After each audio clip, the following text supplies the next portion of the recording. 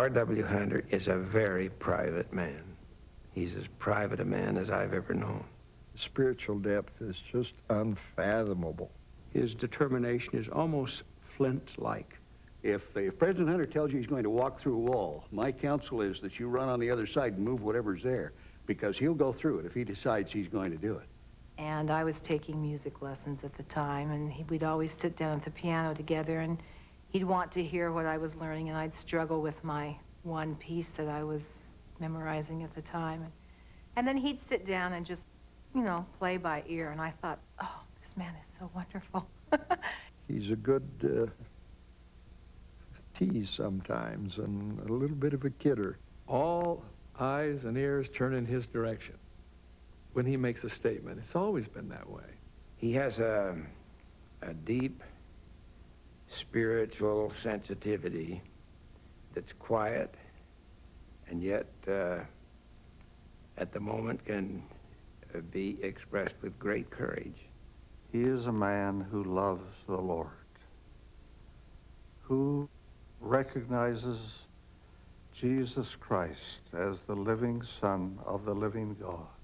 He manages to be very, very concerned about the little person.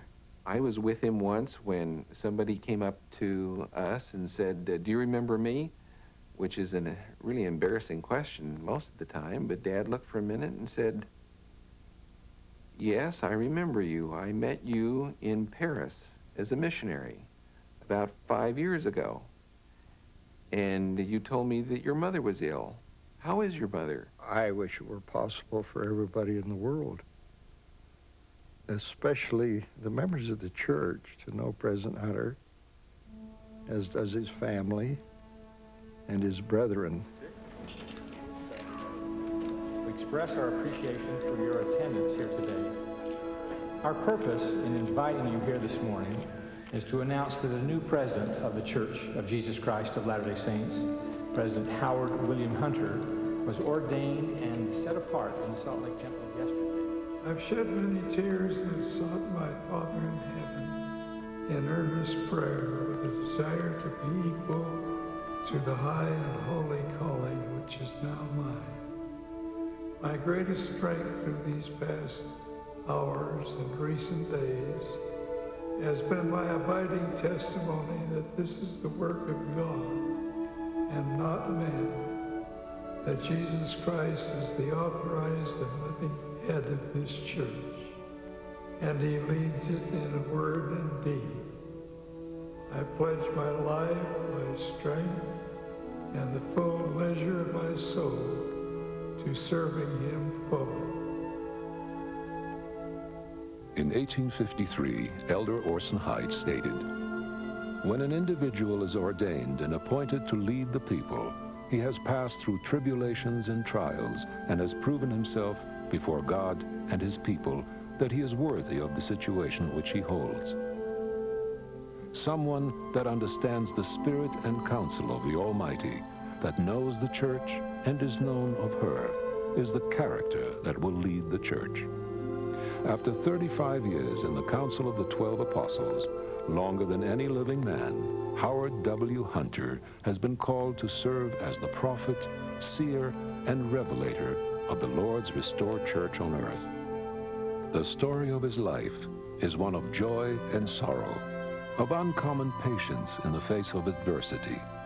It is a story illuminated by faith and hope, the story of a disciple of Christ.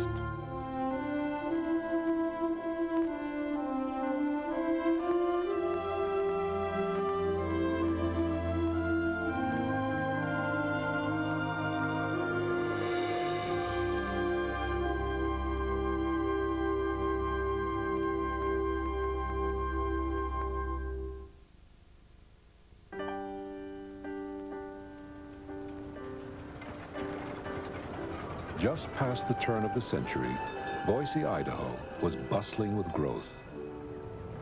From 1900 to 1910, its population tripled to over 17,000.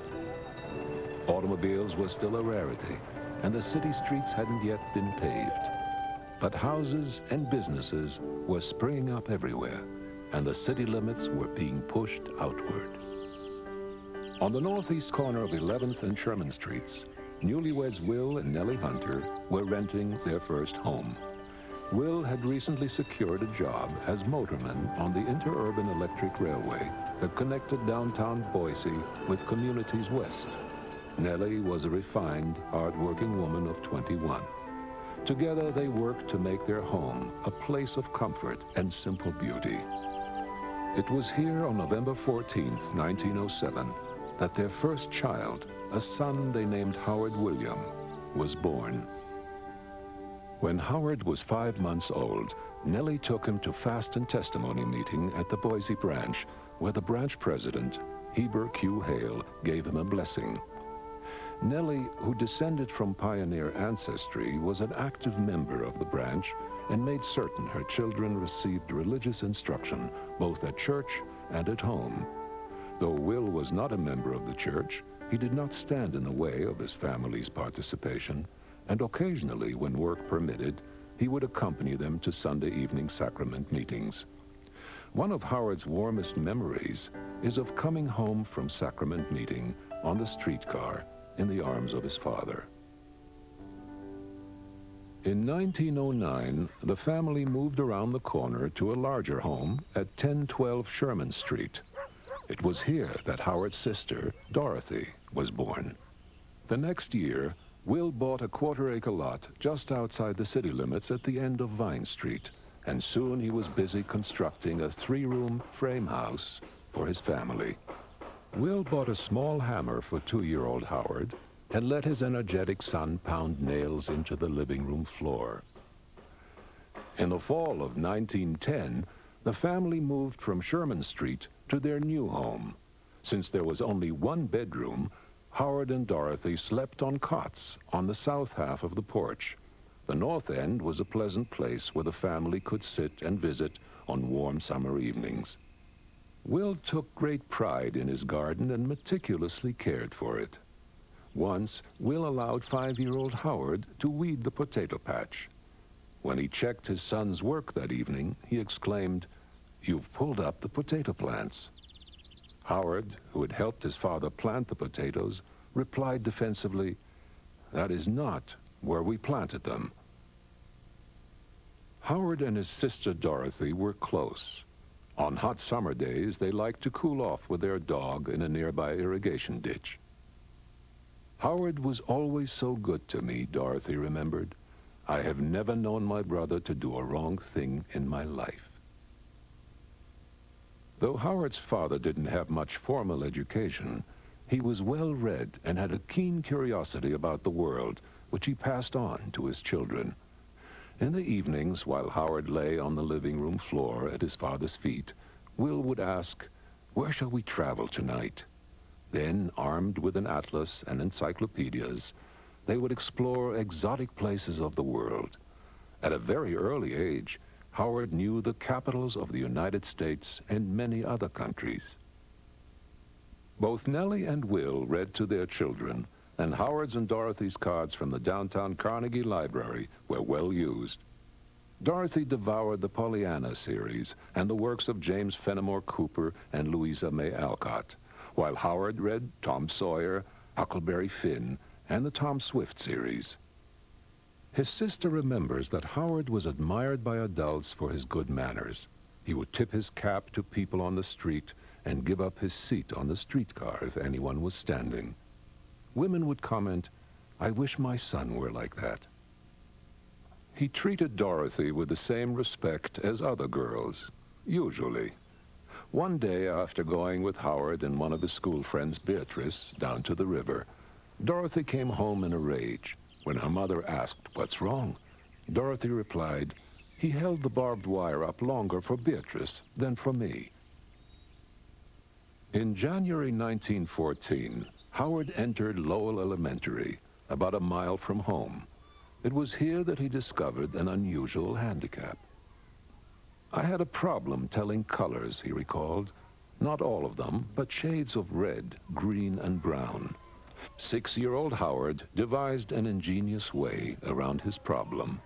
Howard would arrange these crayons at the top of his desk, and then when the teacher asked the children to pick up a certain color, he would move his finger across the crayons. Beatrice Beach, his little friend, sat behind him, and when he reached the right one, she would tap him on the shoulder to indicate such. He was too embarrassed to tell his teacher that he didn't know how to recognize colors. From his earliest childhood, Howard possessed an unusual work ethic for one so young, and adults seemed to sense that he was conscientious and dependable. He delivered telegrams, sold newspapers, and for a time worked as a cash boy at the Cash Bazaar, a Boise department store. When a clerk made a sale and rang a bell, Howard would run to pick up the goods and the money, take them to the cashier who wrapped the purchase and made change, then dash back to the clerk who gave the package and change to the waiting customer. He was paid $1 for a 12-hour day. As Latter-day Saints, Howard and Dorothy were in the minority at school, and he remembers, it wasn't very popular to say that you were a Mormon. But Howard had a testimony, one that had developed from earliest childhood. I knew that God lived, he remembered. My mother had taught me to pray and to thank Heavenly Father for all the things that I enjoyed. I often thanked him for the beauty of the earth and for the wonderful times that I had at the ranch and by the river and with the scouts. I also learned to ask him for the things that I wanted or needed. Will felt his children should wait until they were older to be baptized. As a result, Howard's 12th birthday came and went, and he was unable to pass the sacrament with the other boys in the ward. Howard repeatedly begged his father for permission, and finally, on April 4th, 1920, he and Dorothy were baptized in the natatorium, a large indoor swimming complex. 11 weeks later, on June 21st, Howard was ordained a deacon by his bishop, Alfred Hoganson. I remember the first time I passed the sacrament, he said. I was frightened, but thrilled to have the privilege. After the meeting, the bishop complimented me on the way I had conducted myself. When Howard became a deacon, the Boy Scouts of America had only been in existence 10 years, but the movement was spreading rapidly, and he was eager to become involved. Howard worked hard on his merit badges, and after earning 32, he became the second Eagle Scout in Boise. When Howard was 15, the Saints in Boise met to discuss a proposal to build a tabernacle to serve a growing church membership. When an appeal was made for pledges, Howard raised his hand and made the first one, $25, a substantial sum for that time, especially for a teenager.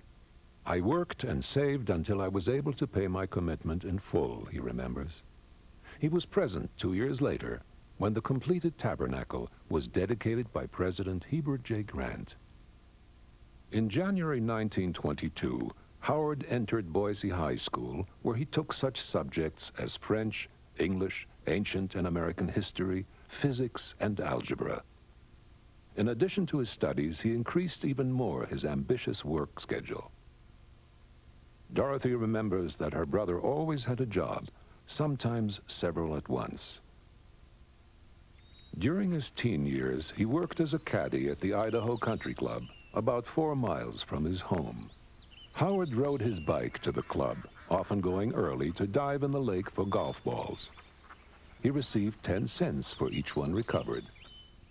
Later, he worked at a pharmacy downtown, serving customers at the soda fountain and delivering prescriptions on his bicycle.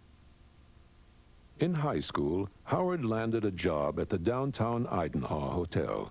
He ran the elevator and served as a bellboy the first hour and relieved the switchboard operator the next hour. Then it was time to put on a porter's uniform and go to the train station to meet arriving guests and help them with their baggage.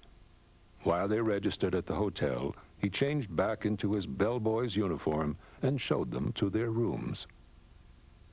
For the last part of his shift, he changed into work clothes and emptied wastebaskets, cleaned and polished cuspidors, and mopped the lobby floor. Sometimes young people he knew came into the hotel on their way to dances. I was always embarrassed, he said, for them to see me in my maintenance clothes. At an early age, Howard discovered a talent for music, and by the time he reached high school, he could play at least 5 instruments. He began playing saxophone and clarinet with several dance orchestras, and in 1924, he organized his own group, Hunter's Croonaders. Hunter's Croonaders were a really hot group. They played dance gigs from Caldwell, Idaho, clear up into Idaho City, and once or twice they even went over into Oregon. They had dance jobs almost every weekend. In fact, sometimes they even played twice in one day. One year they played over 100 dance jobs in a period of 10 months.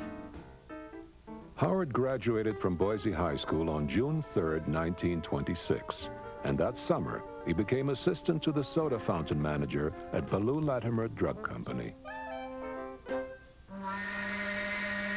Toward the end of 1926, Howard received an unusual offer, a contract to provide a 5-piece orchestra for a 2-month cruise to the Orient on the passenger liner SS President Jackson. For a young man whose only travel had been to relatives in Utah and California, this was a rare opportunity to see the world and at the same time earn money for college. Howard selected 4 musicians, and after rehearsing for several days, they traveled together by train to Seattle, where the ship was docked. At 11 a.m. on January the 5th, 1927, the gangplank was pulled, and the SS President Jackson headed into the Pacific. As night fell, Howard and his friends stood on deck with the other passengers, watching as the last lighthouse disappeared from view. It would be their last smooth sailing for a long time. That night, a major midwinter storm struck the North Pacific. Nearly everyone on board is seasick, Howard reported. It was said the captain is seasick for the first time in 25 years. 6 days later, the ship was still tossing wildly, but at last the seas became calmer. On Thursday, January 13th, the ship crossed the international dateline, entering the Eastern Hemisphere, and that evening, Hunter's Croonaders played their first gala party. From then on, there was a full schedule of programs, dances, and parties. Hunter's Croonaders also provided background music for movies shown on board. Early on the morning of January 17th, the ship eased through Tokyo Harbor and docked at Yokohama. As soon as they were given shore leave, Howard and 2 of his companions headed for Tokyo. In his journal, he wrote, "Tokyo is a beautiful city, and the people seem friendly, but they are in mourning because of the recent death of Emperor Yoshihito.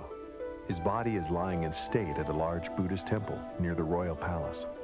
We were able to go through the temple and see the emperor." Next morning, after a tour of earthquake-ravaged Yokohama, Howard wrote, "People here dress differently, act differently, and are very curious about those of us who wear Western clothes and speak a different language." Sailing through Japan's inland sea, he stood on the deck and saw brilliant green mountains and a sea swarming with sailboats, sampans, and junks, all a stark contrast to the world he knew back in Boise. From there it was on to Shanghai, China's largest city, where Howard and his companions found the country on the brink of revolution. In his journal, Howard wrote, "There seems to be a deep feeling against foreigners. I went into the city with a friend, but returned to the ship early because we were uneasy. Tonight, 2 of the seamen on our ship came back badly beaten." After docking at Hong Kong, the ship traveled on to Manila in the Philippines. Then it reversed its course and began traveling eastward. Howard had been away from home for over a month. As the ship left Yokohama, he wrote, "We are leaving behind the fascinating Orient, and in 11 days, we will be back in the United States." On Friday, March 11th, 10 weeks and 1 day after they had boarded the train in Boise, their journey ended. It was early in the morning when we got to Boise. I called Mother and Dad and they came to get me. Home never looked as good to me as it did when we got there. Howard was thrilled when he returned to learn that his father had been baptized in his absence. The next Sunday, he proudly accompanied his father to their first priesthood meeting together. Howard lost no time in finding jobs. Before long, he was selling shoes at Falk's department store in downtown Boise and playing dance engagements nearly every night. But a restlessness was growing that caused him to turn his sights west. In March of 1928, he went to Southern California to visit his friend Bill Salisbury. He stayed with his aunt and uncle in Huntington Park and found a job at the sun-kissed packing house in Upland. 3 weeks after he arrived, he recorded, "When I came to California, I thought I would stay a week with Bill and then go home. But since being here, I've decided there are advantages in California if I can find employment with opportunity." Finally, he reached a decision. As I have looked around Los Angeles and considered job opportunities, I have come to the conclusion that I would like to work in a bank. On Monday morning, April 23rd, he went to California's largest bank, the Bank of Italy, and applied for a job. He was hired immediately. The next day, he began working at the bank's main office in downtown Los Angeles. He also became a member of the Huntington Park Ward, within walking distance of his uncle's home. Howard Hunter was one of over 2 million people who moved to California during the 1920s, a time of unprecedented growth. People were flocking to Southern California from all over the country. It would become known as the first westward migration of the automobile age. Eager to get ahead in his new career, Howard enrolled for a banking class after work on Tuesdays and Thursday evenings at the American Institute of Banking. Here, he met Ned Redding, a member of the church who had recently returned from the North Central States Mission. Ned was taking the same banking class, and they soon became close friends. Within a short time, Howard was as busy as he had been in Boise. His parents shipped his musical instruments to him, and that summer, he signed on as drummer for a dance band that also had a contract to perform on radio. Even though he had a busy life socially, as well as worked 5.5 days a week and was going to church on Sunday, if he had a free minute, he always picked up a book and would read. In his journal, he talks many times about going to the library and picking up a book of Shakespeare. One evening, he mentions that he stayed home and read the lives of the 12 greatest philosophers in the world. He just had a great, insatiable desire to know about the world, religion, philosophy, and every other subject you can imagine. In the meantime, Howard's parents had moved to Los Angeles. Howard moved in with them, and his church membership records were transferred to the Adams Ward. There he became a home teacher, was assigned by the Elders Quorum president to visit sick members, served as counselor in the Elders Quorum presidency, and eventually as ward scoutmaster. About this time, Howard also began an in-depth study of the scriptures and other gospel-related books. But it was in the young adult Sunday school class that he experienced a major turning point in his hunger for gospel knowledge. In his history, he wrote, "Although I had attended church classes most of my life, my first real awakening to the gospel came in a Sunday school class in Adams Ward taught by Peter A. Clayton. He had a wealth of knowledge and the ability to inspire young people. I studied the lessons, read the outside assignments he gave us, and participated in speaking on assigned subjects. I suddenly became aware of the real meaning of the gospel. I think of this period of my life as the time the truths of the gospel commenced to unfold. I always had a testimony, but suddenly I began to understand." In March of 1930, in the mission home next to the Adams Ward, 22-year-old Howard Hunter received his patriarchal blessing from George T. Wright, stake patriarch. The blessing stated that Howard was one whom the Lord foreknew, and that he had shown strong leadership among the hosts of heaven, and had been ordained to perform an important work in mortality. On June 8, 1928, 12 weeks after he arrived in Los Angeles, Howard attended an M-Men and Gleaner dance at the Wilshire Ward. Afterwards, Howard and some of his friends decided to go to the beach. Among the group were Ned Redding and his date Clara Mae Jeffs. They all went wading in the surf near Santa Monica with the young women holding up their long evening gowns. That night, Howard got better acquainted with Claire, and he remembers, the next time we went out, I took Claire and Ned went with someone else. A 3-year courtship began to unfold, and in the spring of 1931, Howard wrote in his history, We drove to Palos Verdes and parked on the cliffs where we could watch the waves roll in and break over the rocks in the light of a full moon. We talked about our plans, and I put a diamond ring on her finger. We made many decisions that night and some strong resolutions regarding our lives. The couple decided to be married in the Salt Lake Temple in June. As his wedding day approached, Howard made another major decision. Well, Dad was a musician, and a really good musician, as a matter of fact. He used to play around the home, and it was a profession that he loved, and he was good at it. But the value system, he thought of musicians that played late at night and at dances and nightclubs and that kind of thing, was different than the value system that he wanted to have. And about the time that he got married, he decided that it would be better for him to put away that profession. On June 6, 1931, 4 days before his wedding, Howard played his last engagement at the Virginia Ballroom in Huntington Park. After he got home that night, he packed up his saxophones and clarinets and his music and put them away. From that night, except for a few rare family gatherings, he never touched them again. It was always remarkable to me that he could do that, that a profession that he loved and a vocation and a talent that he had, he could simply put away, and because he felt that other values were more important. On Wednesday morning, June 10th, 1931, Howard William Hunter and Clara Mae Jeffs received their endowments and were sealed for time and eternity. Howard and Claire began married life in a furnished apartment overlooking the ocean at Hermosa Beach. But as the Great Depression moved into its second year, banks across the country were forced to close. In January of 1932, Howard's employment at the bank suddenly came to a halt.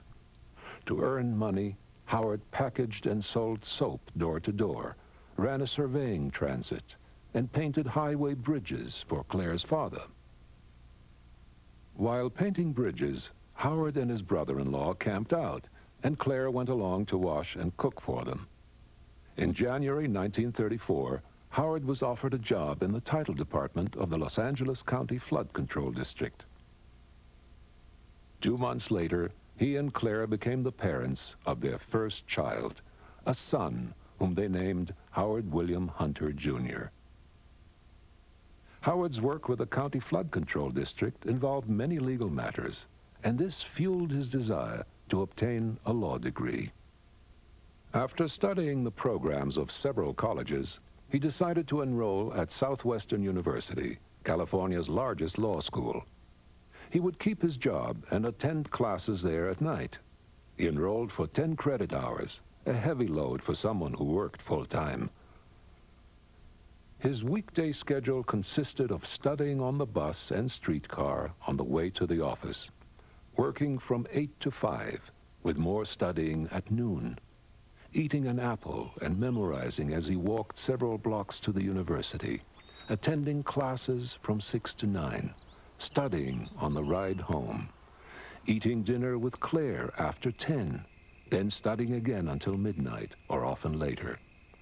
On evenings when he was too tired to stay up and study, he would set the alarm clock to wake him up earlier in the morning.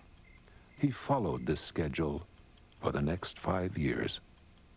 My father has an amazing capacity for work. He has always had the ability to do more than the average person, and people have commented about that.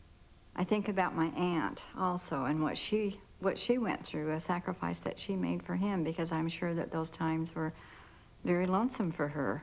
And Yet she realized it was something that he wanted to do, a goal that the two of them had set for him to become a lawyer. And so I think you have to hand it to both of them for what they did. That summer, as Howard was keeping his strenuous schedule, he and Claire noticed that something was not right with their baby son, Billy. He seemed weak and lethargic. After several tests and transfusions, doctors discovered that an intestinal diverticulum had ulcerated. They recommended surgery.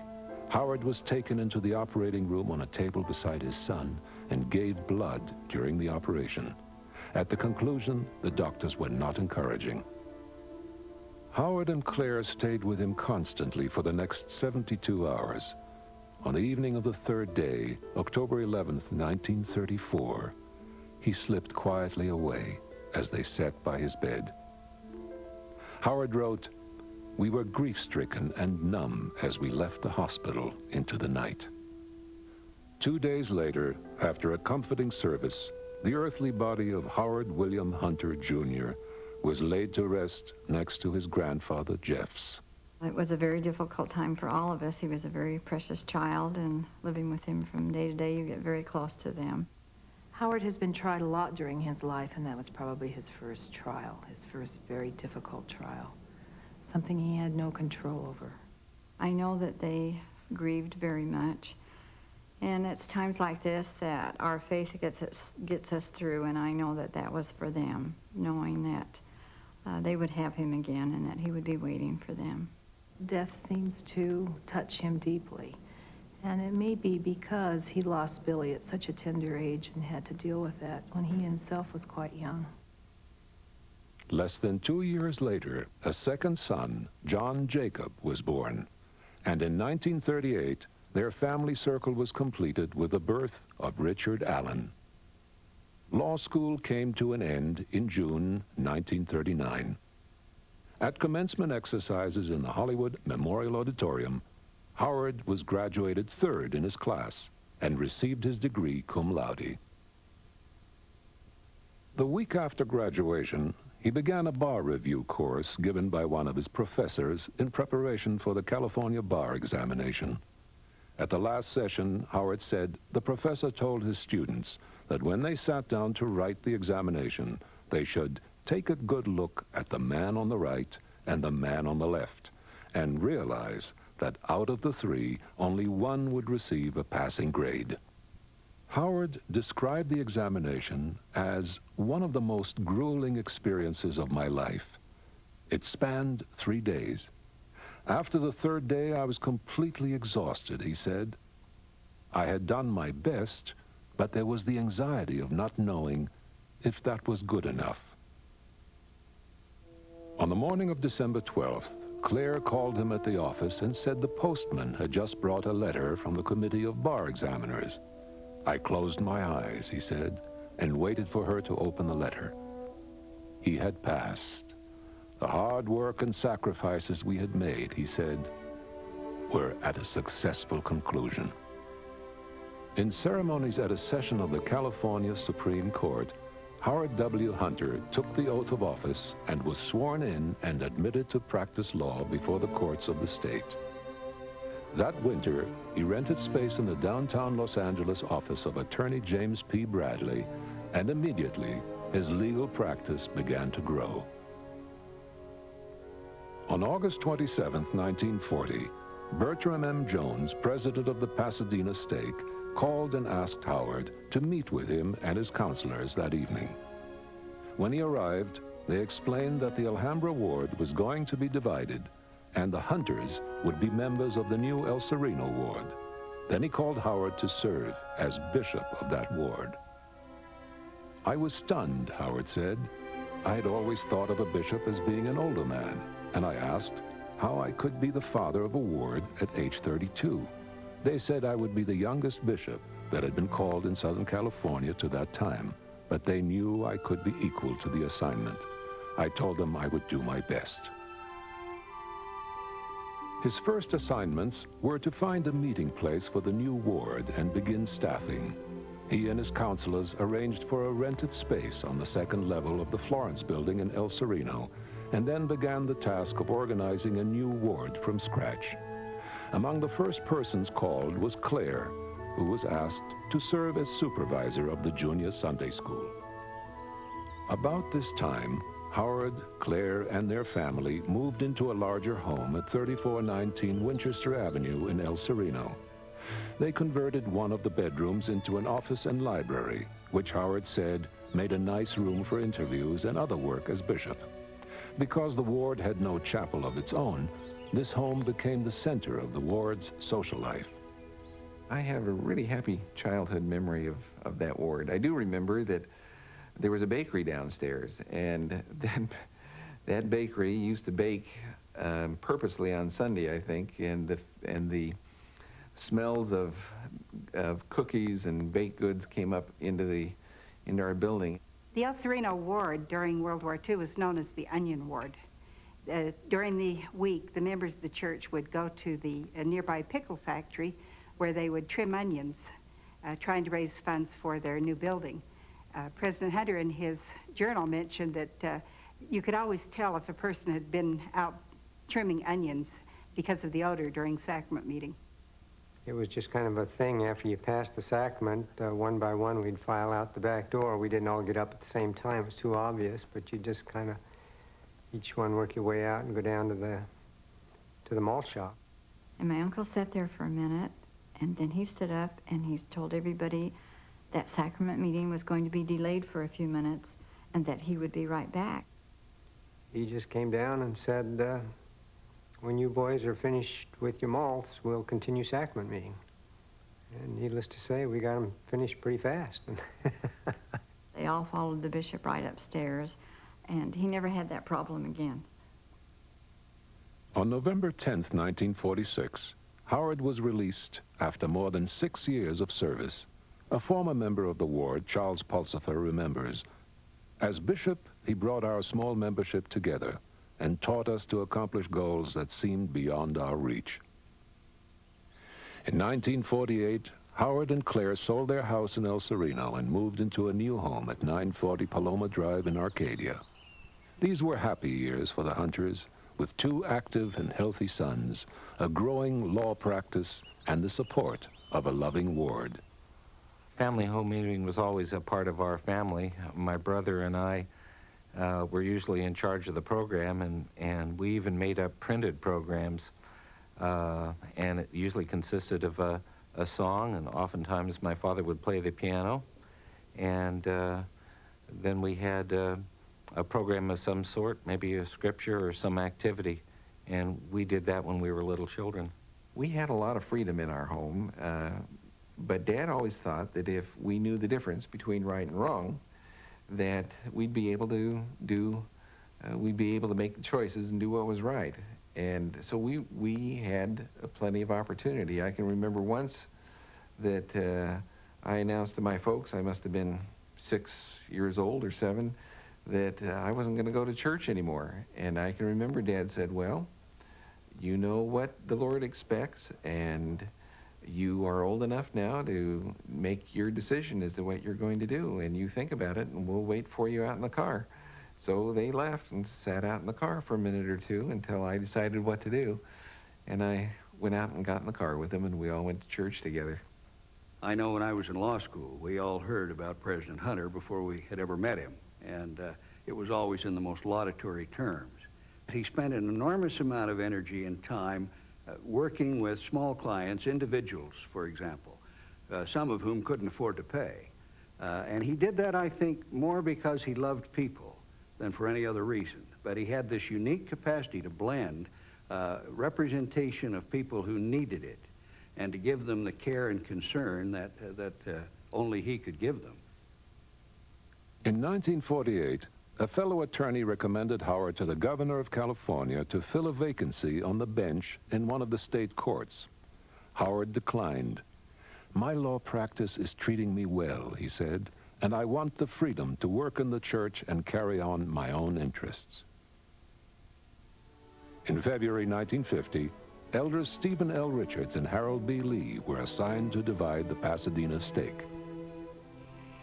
It was nearly midnight after many interviews on Saturday, February 25th, when the two apostles sent for Howard W. Hunter and called him to be the president of the Pasadena stake. Then Howard reported, "I was told to go home, get a good night's sleep, and call them in the morning by 6 o'clock with my recommendation for counselors." I went home, but I didn't sleep. The calling was overwhelming. Claire and I talked for a long time. At the Sunday morning session of stake conference held in the Monrovia High School auditorium, Howard W. Hunter was sustained as the new president of the Pasadena stake. He would become the spiritual leader of over 4,500 Latter-day Saints from Pasadena East to the San Bernardino County line, a distance of more than 20 miles. President Hunter took that stake and presided over an era of enormous growth in terms of population, enormous growth in terms of buildings and the capacity to house the people that needed to be housed, and of course training and building leaders that could then carry on the church in the Southern California area. And he was extremely successful in doing all of those things. In addition to his duties as president of a large stake, Howard was called in 1952 to serve as chairman of the Regional Council of Stake Presidents. The region extended from San Luis Obispo on the north to the Mexican border on the south, encompassing 12 stakes and approximately 65,000 members. Howard was responsible for coordinating and giving direction for numerous projects and activities, ranging from extensive welfare holdings and the building of the second largest temple in the church to music and dance festivals and leadership conferences. Often he pitched in and worked along with the saints in the region on welfare projects. He did his share. If we went out on the stake welfare farm, there were skilled assignments passed out, and the rest of us unskilled laborers, which he and I were both one, we took whatever job was there, and he took it, whether it was cleaning out the chicken coops or weeding the carrots or whatever it was. "I have never been on a gloomy welfare project," he recalled. "But what I remember most are the laughing and the singing and the good fellowship of people engaged in the service of the Lord." Howard Hunter was a great teacher. And a lot of the teaching was done at his home because at that time, the stake presidents were the only ones that interviewed for temple recommends, approved temple recommends. That gave him an opportunity to teach the gospel to these people, to tell them about the temple, answer their questions about the temple. And he would spend a lot of time with them. And out of it, these people developed a very close tie to him. President Hunter was a wonderful stake president. We all appreciated him so very much while he served here. In many of the activities and the social get-togethers that we had over there, he and that dear wife of his would never leave until the kitchen was cleaned and everyone was out of there. Many times helped with doing the dishes after these social gatherings. People admired him for that and loved him. He was just such a dear, dear, close friend to all of us. On Howard's 46th birthday, an important and memorable event took place in the Arizona Temple. Howard was speaking to members of his stake in the chapel as part of a special temple excursion when his mother and father, dressed in white, entered the room. "I had no idea that Father was prepared for his temple blessings," he wrote. "I was so overcome with emotion that I was unable to speak. This was a birthday I have never forgotten because on that day they were endowed and I had the privilege of witnessing their sealing, following which I was sealed to them." In his history, Howard wrote, 1959 commenced as to what appeared to be a quiet year. What he did not know is that before it ended, it would be one of the most momentous years of his life. On Friday, October 9th, Howard arrived in Salt Lake City to attend sessions of the semi-annual General Conference of the Church. At the conclusion of the first session, he received word that President David O. McKay would like to meet with him. Howard walked to the church administration building, where he was ushered into the president's office. President McKay greeted me with a pleasant smile and a warm handshake, Howard remembers. Then he said to me, "Sit down, President Hunter. I want to talk with you. The Lord has spoken. You're called to be one of his special witnesses, and tomorrow you will be sustained as a member of the Council of the 12. I cannot attempt to explain the feeling that came over me. Tears came to my eyes, and I could not speak. I had never felt so completely humbled as when I sat in the presence of this great, sweet, kindly man, the prophet of the Lord. He told me that hereafter my life and time would be devoted as a servant of the Lord, and I would hereafter belong to the church and the whole world. I went back to the hotel and called Claire. But when she answered the phone, I could hardly talk. Howard returned to the afternoon session of conference, but I soon became so nervous, he said, that I left the tabernacle and went for a walk up the hill to the state capitol and got back just before the conclusion of the session.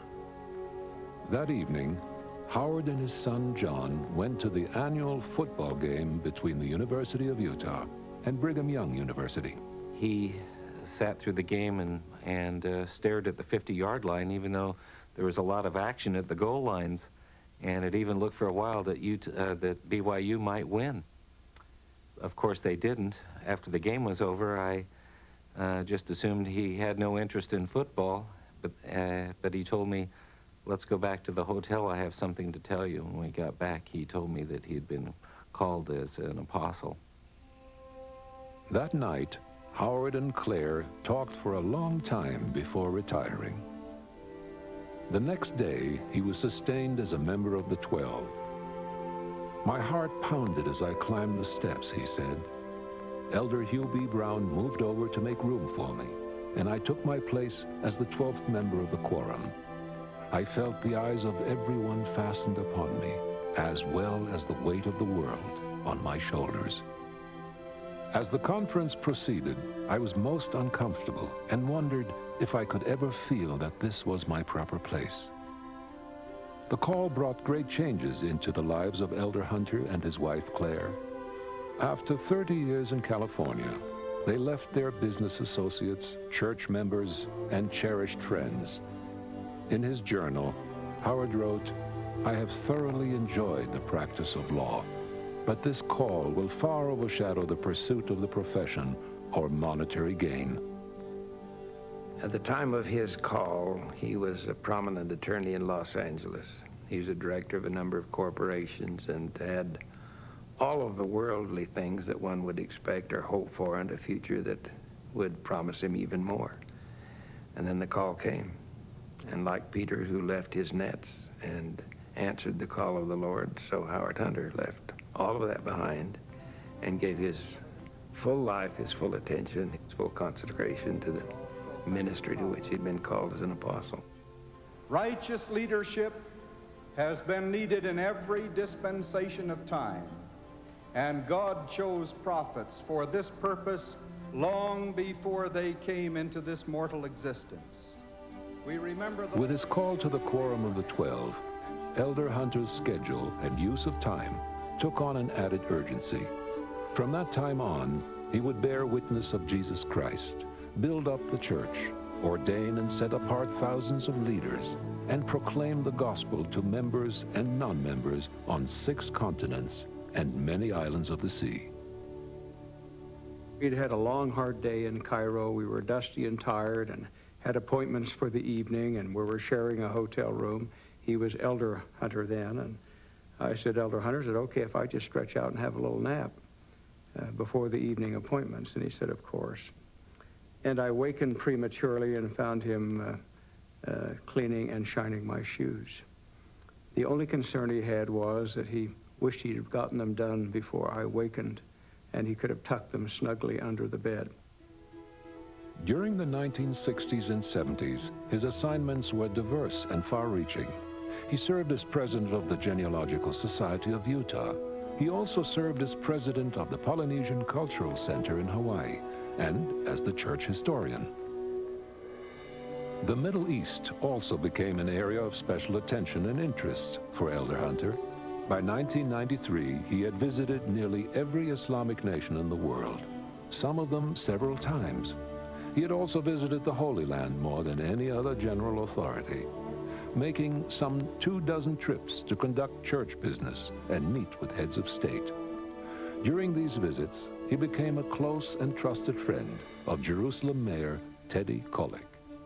If you meet him, you can't not trust him. It's as simple as all that, you know.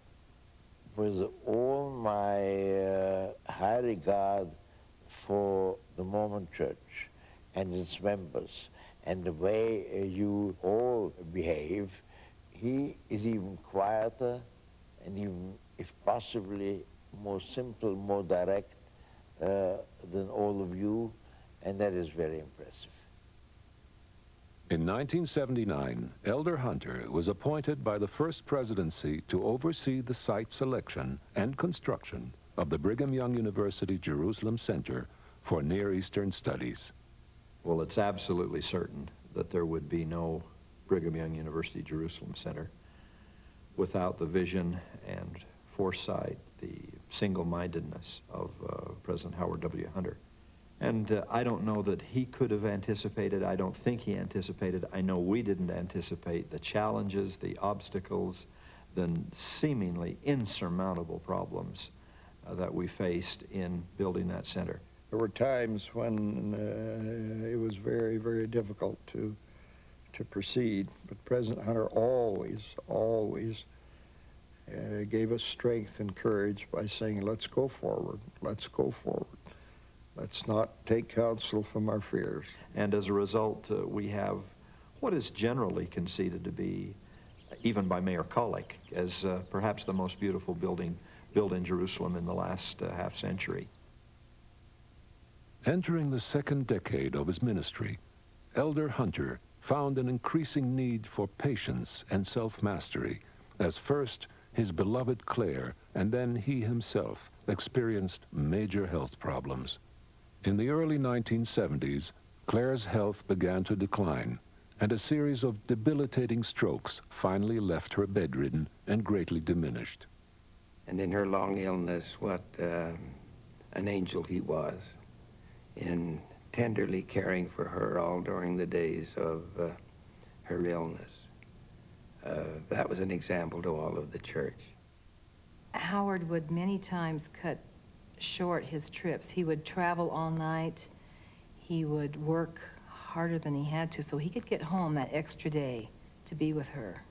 And when he would walk in that front door, she would light up. She wouldn't do that for any other person. But when she would see him, she would just beam. In 1983, after more than a dozen years of tender care from her beloved companion, Claire Jeffs Hunter was called home. Said Elder James E. Faust, "I have never seen such an example of devotion of a husband to his wife. It has been a many-splendid love affair." He's a man who's known much of suffering, and that has had a tempering influence upon his life. He's known much of personal sorrow, and in his problems with his health, he has walked through the valley of the shadow of death on more than one occasion. He's a living miracle. He was told that he would be in a wheelchair for the rest of his life. It's a miracle that he walks. And that, I think, is because of his indomitable will, his personal strength. And all who have heard his voice, all who have witnessed his coming to the podium, have witnessed a miracle in our time. We were conscious of the years when he was alone, and how grateful we were when Ines came along. She brought a sparkle back into his life and is a great blessing to him. He's been blessed with two wonderful companions, each one of them filling the need in his life at the time. His wife, Ines, has been a great blessing to him. She meets the people well, and she has a testimony, and she enjoys bearing that testimony right along with President Hunter bearing his. when they meet with the membership of the church in many locations. On June 5th, 1994, after serving 6 years as president of the Quorum of the 12, Howard W. Hunter was called, ordained, and set apart as president of the Church of Jesus Christ of Latter-day Saints. But there's an old phrase from a popular movie: who honors God, God honors. Howard W. Hunter has always honored God, and God has honored him. It's a joy for me to be his counselor, to sit by his side, and to partake of his wisdom and his inspiration, and to carry to the very best of my ability the assignments which he gives to me. He's a man of God, and I so testify. The Lord uses a very interesting process to get a prophet in this church. He selects a young man, evidently, of promise, and then schools him and trains him and disciplines him through a variety of exercises extending over a long period of years, and refines him and hones him and prepares him for this great and sacred calling. As I look backward and see what's happened in my life, I have a better understanding of the transformation that takes place in the lives of people who espouse the truth and are willing to follow the counsel of the church. I've had a testimony since a child of the truthfulness of the gospel. My mother was from parentage that came from the old country, from Denmark, and with firm testimonies. And I think I've inherited some of that and tried to be equal to it. And I think being a young bishop has taught me many lessons. I feel like the children in the classes of primary who have learned to bear their testimony. I have that same feeling that the gospel is true. And it's more than a feeling, it's a knowledge that it is true, that God lives. He hears and answers our prayers. As a special witness of Christ, I give you my solemn testimony that Jesus Christ is in fact the Son of God. He lives, and this is his church. He leads it today. Of this I testify in the name of Jesus Christ. Amen.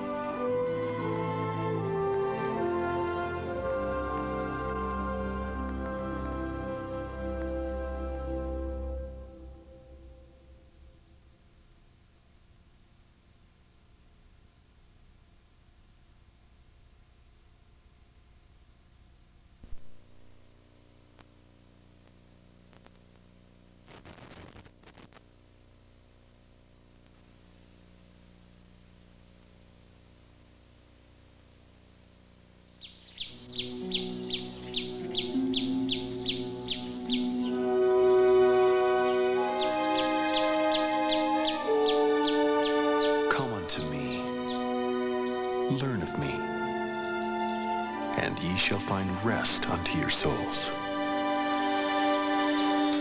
You know, Stan, I was talking to Susie the other day, and she and Ted are going to this cabin. Stan? Stan? What? What? When we started out, I thought everything was going to be so perfect. But things change and just don't know how to make them right again. The Lord shall be unto thee an everlasting light.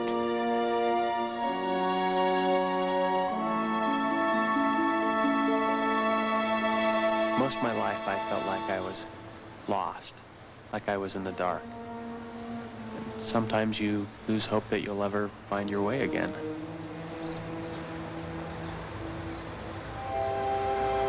As a shepherd seeketh his flock that are scattered, so will I seek out my sheep and will deliver them.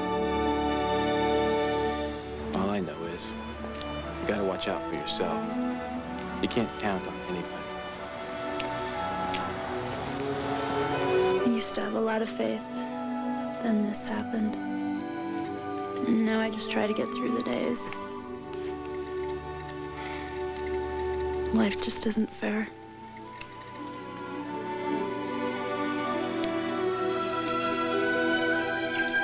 I am the resurrection and the life.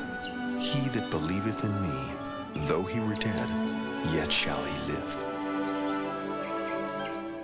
When someone you really love dies, it changes everything. You want to believe that it's not the end.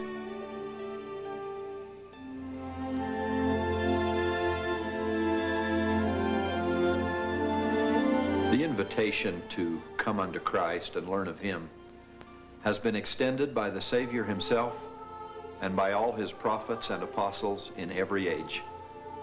Such repeated invitations, recorded and preserved for us in the Holy Scriptures, give hope, direction, answers to our problems.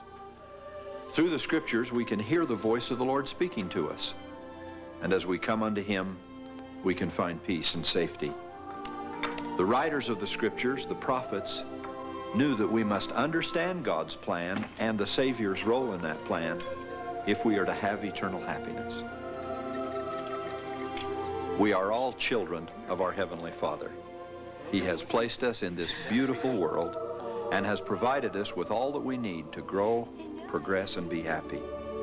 Being part of an earthly family, experiencing love and caring relationships can help us understand a little of what our Heavenly Father feels. In some small way, the love and feeling we have as parents for our children is representative of God's much greater love and feeling for all of us. We are his children, his sons and his daughters, and his love for us is unfailing. Our Heavenly Father has prepared a plan that will bring us joy in this life and allow us to return to his presence and live with him forever. Jesus Christ, his beloved Son, has the central role in that plan.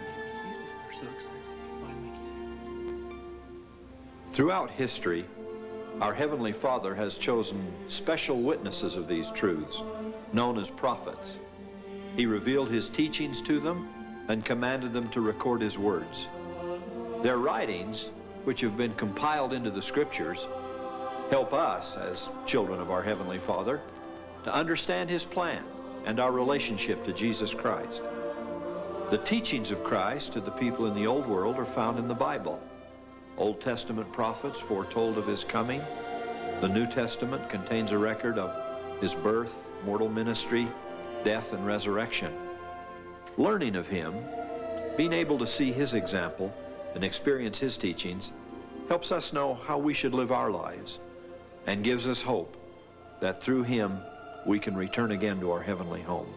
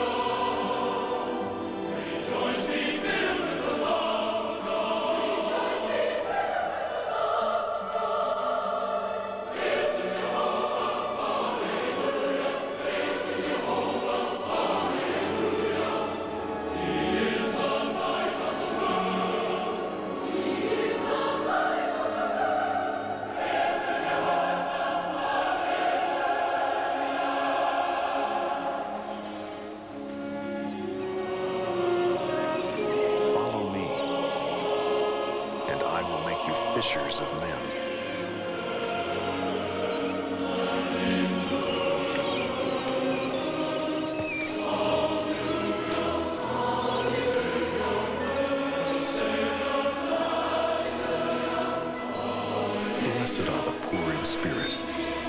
theirs is the kingdom of heaven.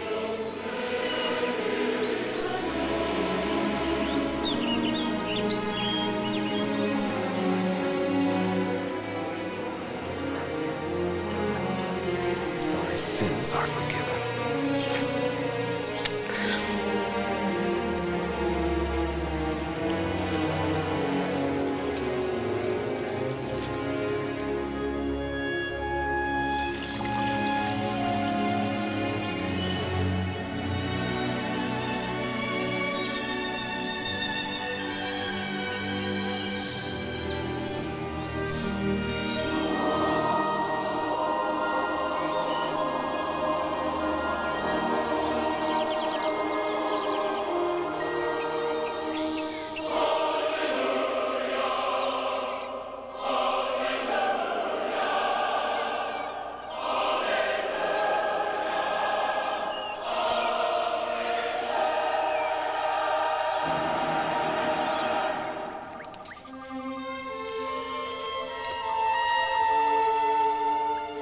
This is my body, which is given for you.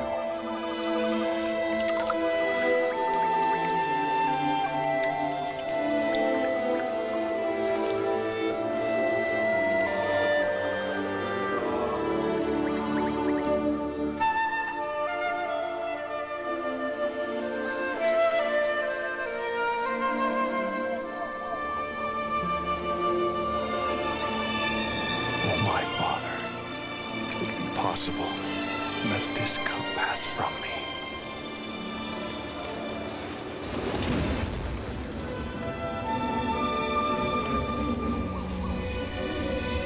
Master.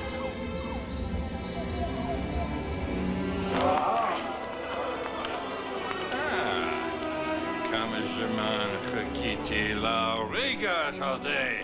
מן העץ! הפסיק! שהוא ריח. תהיה סלף כמו אל חול מסכסך ומזכר ומנר אחר.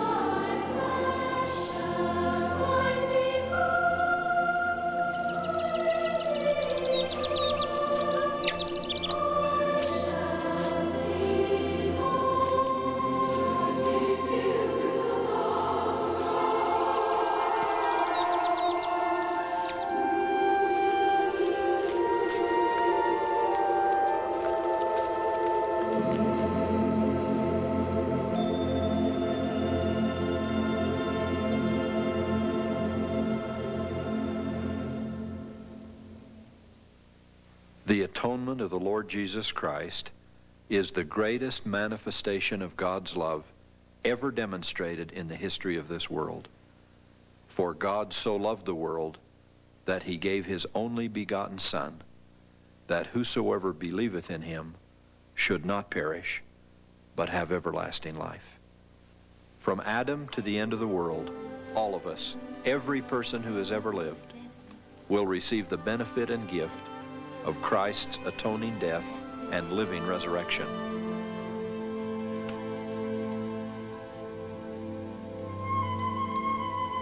He atoned for our sins, made payment for our mistakes, and offers us a way back from darkness, despair, and death.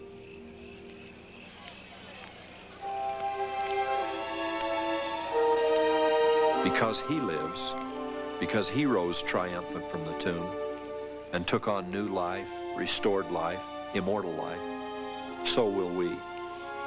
Every one of us will also be resurrected because of his gift to us, the gift of eternal life. The truths of which we have been speaking are taught in the Scriptures. The Bible, the Old and New Testaments, are a record of Christ's ministry and teachings in the old world. But in that record, Jesus refers to others to whom he would minister, others who would also need to know of the atonement, the resurrection, the great plan of happiness.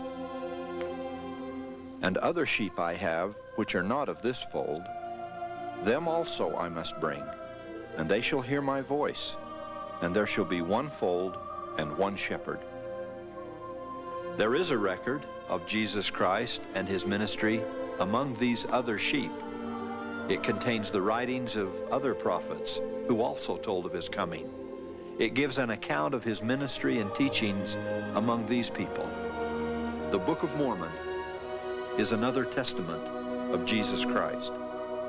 We have, therefore, two records, two witnesses for Christ. The Bible, which the Apostle John said was written, that we might believe that Jesus is the Christ, the Son of God. And the Book of Mormon, which another prophet said was written, to persuade our children and also our brethren to believe in Christ and to be reconciled to God. Just as the Bible teaches about Jesus Christ, so too does the Book of Mormon.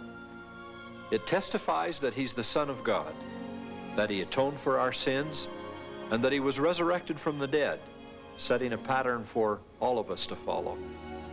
It also provides a marvelous account of his ministry to the people in the New World following his resurrection in Jerusalem. And now it came to pass that there were a great multitude gathered together, and behold, they saw a man descending out of heaven, and he came down and stood in the midst of them.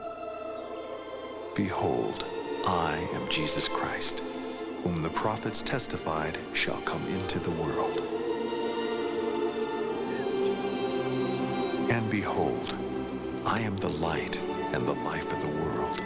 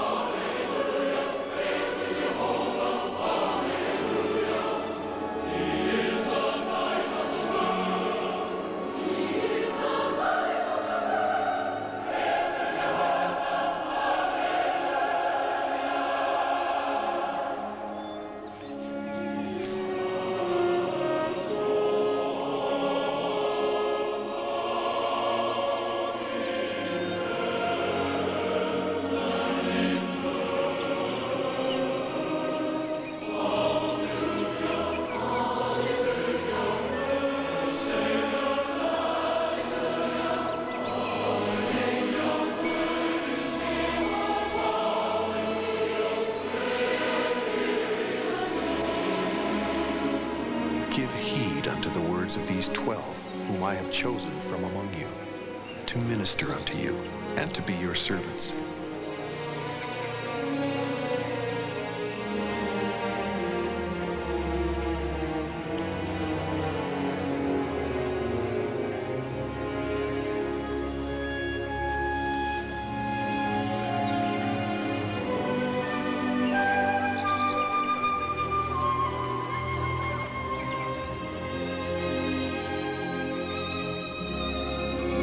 Behold your little ones.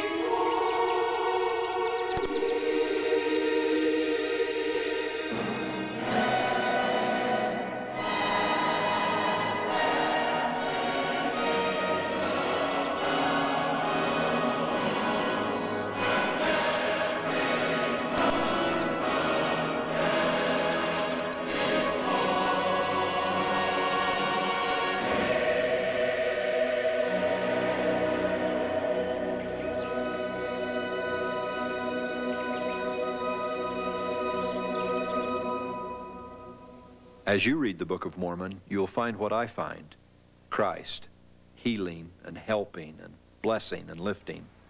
He is in every way the commanding central figure of this additional testament of his love and his teachings. In this book, as in the Bible, he bids us come unto him, to lay our burdens and sorrows at his feet, and to receive strength, his strength. If you are searching for peace and happiness, this record of Christ's love and forgiveness will touch your soul with strength and spirit. The Book of Mormon contains a marvelous promise, which states that if you'll study, ponder, and pray about the teachings it contains, you will receive a witness from the Holy Ghost that these teachings are true. That witness comes as a feeling of peace, comfort, warmth, and joy. Perhaps you've felt those feelings as we've been discussing the sacred role of Jesus Christ. I invite you to study the Book of Mormon, as have millions of others, and receive a confirmation that it is the Word of God. As you read, you will find that it witnesses, along with the Bible, of the essential redeeming role of our Savior Jesus Christ and his invitation, "Come unto me."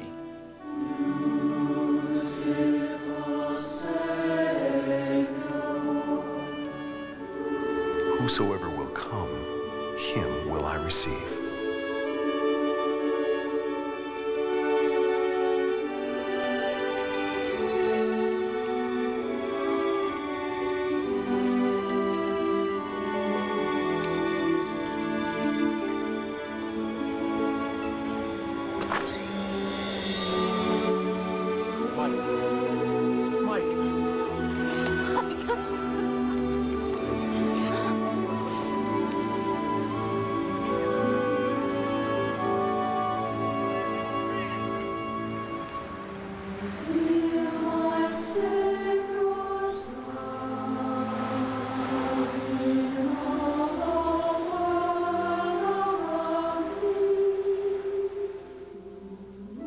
Whosoever shall put their trust in God shall be supported in their trials, and their troubles, and their afflictions, and shall be lifted up at the last day.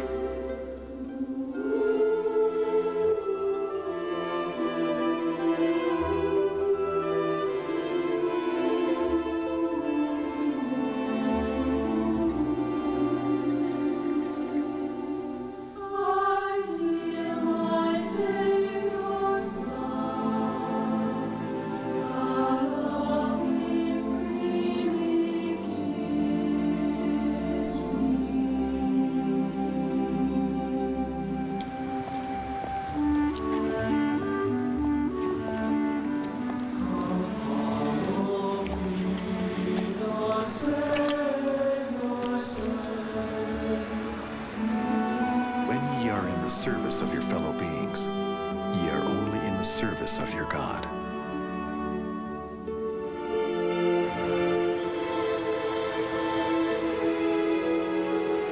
What happened? The bike got ran over and it's ruined. It'll be okay. Looks like you just need a new rim. I think the bike's fine. How about if I call your folks for you? Dan, I'm getting so tired of this. I mean, it's like I'm talking to you and you're not even listening to me. Talk. We've accomplished nothing. Sue, I love you, but I don't understand what is going on. And I don't think that you do either. Well, at least I'm trying to. Stan! Good night. Fine, sleep on the couch. See if I care.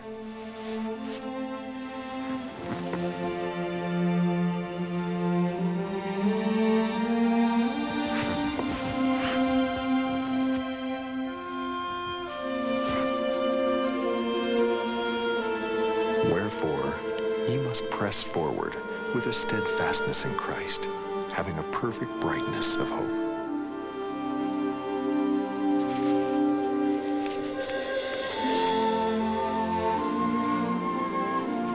Susan. Morning. I just found this in the kitchen. And since you like eggs, I thought I would just bring it up to you.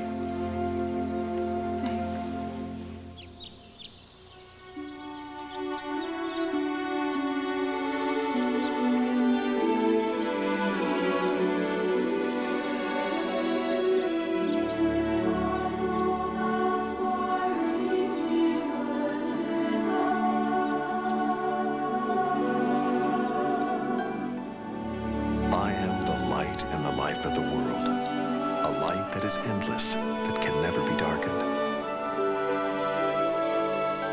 A life which is endless, that there can be no more death.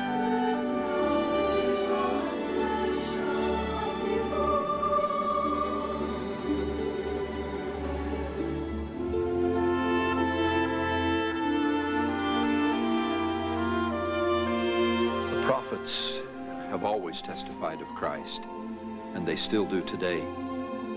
Our Heavenly Father continues to reveal himself to his servants. And in our own time, another prophet, Joseph Smith, has recorded this powerful witness of Christ. And now, after the many testimonies which have been given of him, this is the testimony, last of all, which we give of him, that he lives. For we saw him even on the right hand of God, and we heard the voice bearing record that he is the only begotten of the Father, that by him and through him and of him the worlds are and were created, and the inhabitants thereof are begotten sons and daughters unto God.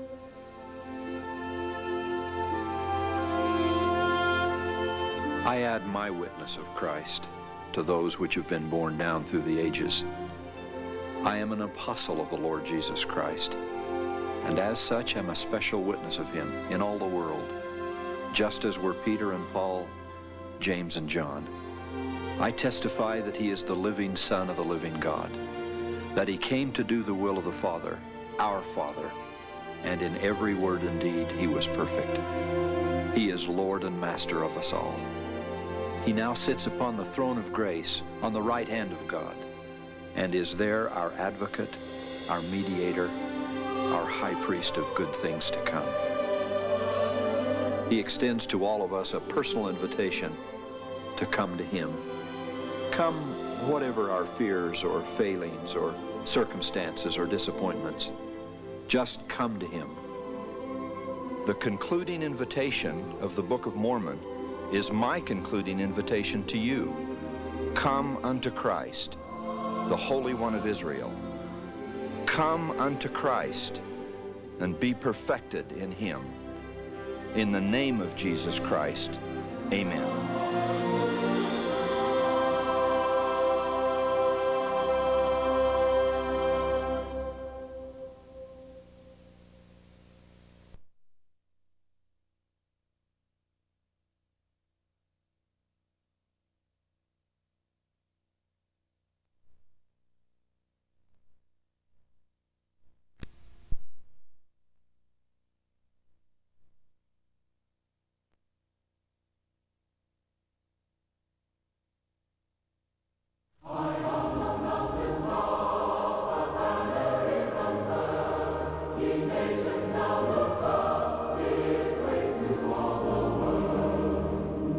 We welcome you to a program of inspirational music and spoken word. We bring you the Mormon Tabernacle Choir from historic Nauvoo, Illinois, with Craig Jessup, Mac Wilberg, and Barlow Bradford conducting the choir. Guests, Enoch Train, organist John Longhurst, and the spoken word given by Lloyd Newell.